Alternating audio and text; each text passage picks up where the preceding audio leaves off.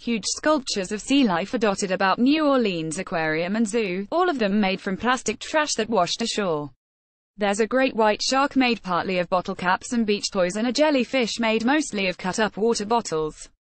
The artwork, part of a project called Washed Ashore, Art to Save the Sea, is the creation of Angela Hazeltine Potsy, who started making the pieces after seeing plastic heaped by the waves onto Oregon's southern coast. Potsy was in the town of Bandon, where her grandparents had lived, mourning her first husband's death. "I've known its beaches all my life," she said. "I went to the ocean to heal and found that the ocean needed healing." She wants the scale of her creations to make people realize just how much plastic gets into the ocean, and to act on that knowledge. Signs next to each piece suggest simple ways to reduce the problem, such as not using plastic straws, reusing water bottles, and picking up other people's litter. "Every piece of trash picked up and properly disposed of is a piece that will not cause harm to local environments and animals," states the sign for Greta the Great White Shark. Potsy's aim is art that is beautiful, and a little horrifying. An army of volunteers in Oregon, about 10,000 since Potsy started in 2010, help her collect, prepare and assemble the beach trash into art. One of their wash basins for plastic is a bathtub also found on the beach. She now has more than 70 pieces in 3 exhibitions currently traveling the US, and has requests from overseas. Her work has been displayed at zoos, aquariums and botanical gardens, and she has permanent exhibits at the Smithsonian Museum of Natural History and a gallery in Bandon. The Audubon Aquarium of the Americas is currently showing 6 sculptures, while one of a puffin is on display at the Audubon Zoo. More pieces will be added to both locations in October. In addition to the shark and 2 jellyfish sculptures, there's a walk-through whale ribcage made with bucket lids, bottles, buoys and bait traps, a marlin with a beak made of fishing rod and percussive musical seaweed.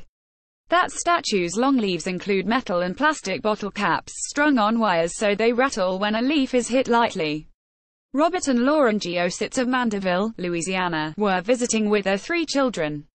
"This is such a great idea for people to visualize just how much trash is in the ocean," said Lauren Geositz. Her husband read from a sign while their baby slept in a stroller, and Chelsea, 7, and Preston, 8, searched the shark for the items he named. "There's a toy car bumper, bottle caps, beach toys, a lighter." Asked about the strangest piece SHES used, Potsy said, "When you've processed more than 21 tons of debris into more than 70 pieces of art, you've seen pretty much everything. One of the most shocking are bleach bottles that have bite marks from fish," Potsy said. A fish made entirely of fish-bitten plastic is among the pieces to be added in October. Most of the pieces coming to New Orleans this fall are on display at Shedd Aquarium in Chicago, including a river otter, a seahorse and a clownfish and an anemone. "We are very sad to see them go, because they've been very successful," said Tinetta Kayim, Vice President for Planning and Design at Shedd. She said the response has been far beyond what she expected, both in the number of pictures patrons have posted on social media, and in increased conservation awareness. Kayim had thought the exhibit might be more interesting to coastal residents, but said it also connects Midwesterners to the Great Lakes. "People are talking about plastics and the Great Lakes and the waterways in a way that we were hoping for but not really sure it would happen," she said.